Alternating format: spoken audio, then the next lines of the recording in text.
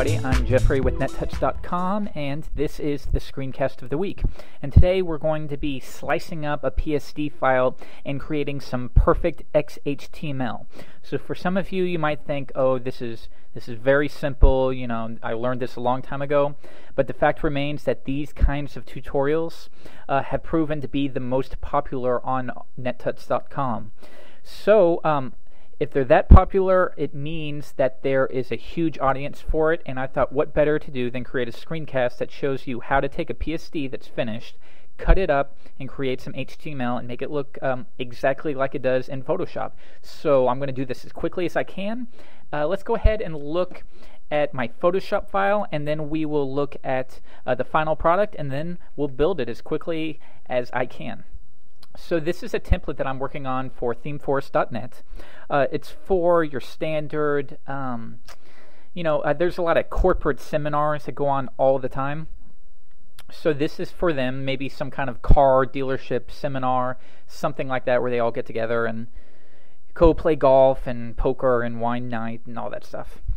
Anyways, this is actually a very simple theme. You know, it's your standard bread and butter layout. I found with companies like this, they don't want anything too adventurous. They want it, get their information, make it as simple as possible, and be done with it. So this is what I have. This is what I ended up with. Let me move over to Photoshop. You'll see I changed a few things. And I'm going to zoom out. I'm on this tiny screen for the screencast. Zoom in one more time. So this is what I ended up with. We're using a plugin to switch between, this featured content. Right now I just have the same thing with different images. We have the Register Now button. We have our navigation. Now keep in mind, just for the sake of the screencast, I'm not going to build the entire site. We're just going to build this home page. And I will, over this next week, work on the remaining pages and upload it to ThemeForest. But that's not this tutorial. We're just going to focus on the front page. So we have Who Are We? I added these little icons that weren't in the screencast, and just made it a little bit cleaner and white. If you come back, you see I was using this blue striped background on the heading. I decided that was a little cheesy, so especially for corporate clients, I think it's best just keep it very professional. So that's what we ended up with. We're using a few browser stylings to create the rounded edges. And, nothing too complicated. For the screencast, I think this is about a perfect difficulty level. Okay, so here's my document. I'm going to come and select this slice tool right here, and we will get right into it.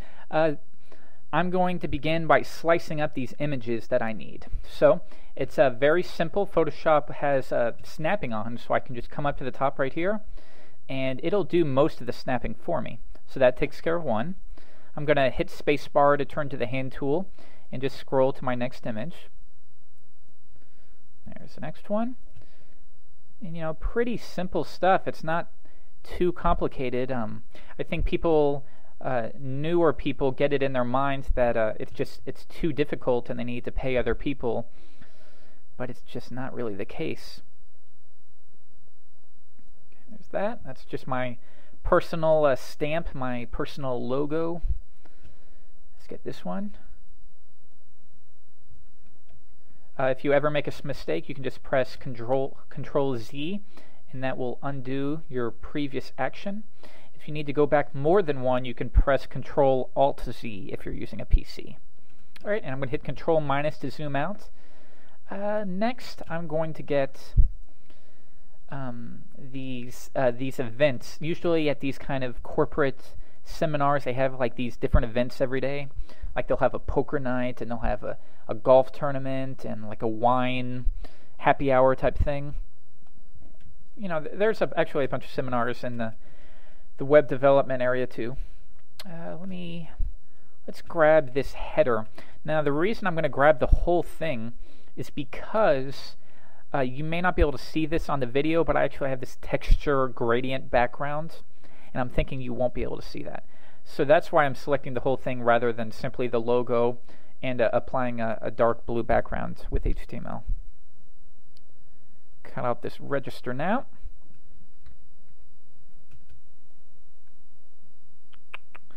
And that might be all we need. I can grab this arrow later Yeah, I think that's good. So what I'm going to do now is I'm going to come up here and go to Save for Web and Devices. Now you'll see here, I'm going to hit once again Control- to zoom out. I can select individual slices that I've made. And this is how I can save some as a PNG and some as a JPEG. So for instance, this hand shaking, I'm going to save it as a JPEG, and the quality of 60 is fine.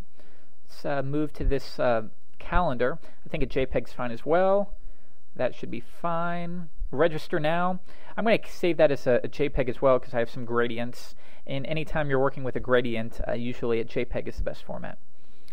Let's go up here. I'm going to bring up the quality on my header just a little bit more because I want to make sure that looks nice and sharp. I can press the spacebar to move to the hand tool and scroll down. And this Texas Hold'em event, I think that would be better as a PNG.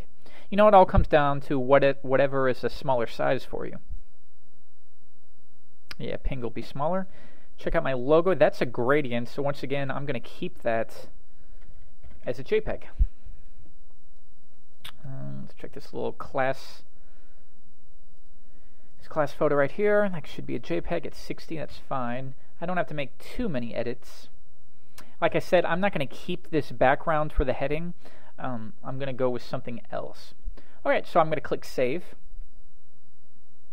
And I'm going to move into a special folder that I created for this screencast called Some Event. And I'm going to save them all collectively as images. And then for each image, Photoshop will save it as like image 1, image 2, image 3. So I'll click Save. And that's saved it to my folder. So let's go ahead and see what it gave me. I have these 2 JavaScript files that I already had in there. We'll go over that later. But Photoshop created this images folder for me. If I open that up and expand, you can see it has sliced up all these photos for me. Now, it's assuming that I wanted to slice up the entire website so I can recreate it. I'm not going to do that. I think it's bad practice.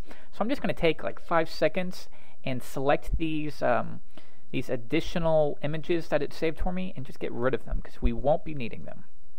There might be a more specific way to slice your images. I'm not a huge Photoshop guy. I do pretty much keep it open all the time, but you know, there are plenty of things I don't know, and it only takes about 10 seconds to go in and get rid of everything you don't need.